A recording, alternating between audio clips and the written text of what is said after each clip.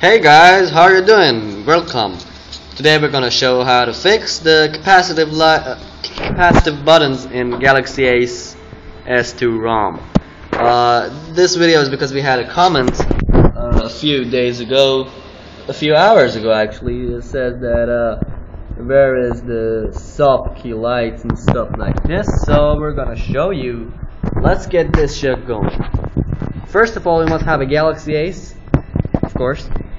You open this shit, you go to applications, then root explorer.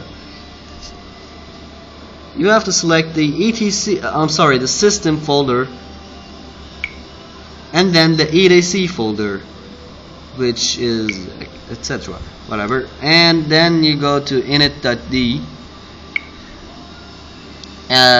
You have to activate the mount RO, press it a few times actually, then delete the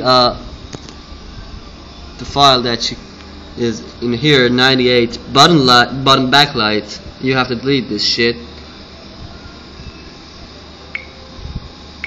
Yes, and the whole shit is fixed. So you have to reboot and wait for your fucking Galaxy Ace to respawn. Thank you for watching this shit. Subscribe us, like this video. We're gonna have some cool stuff later. Peace.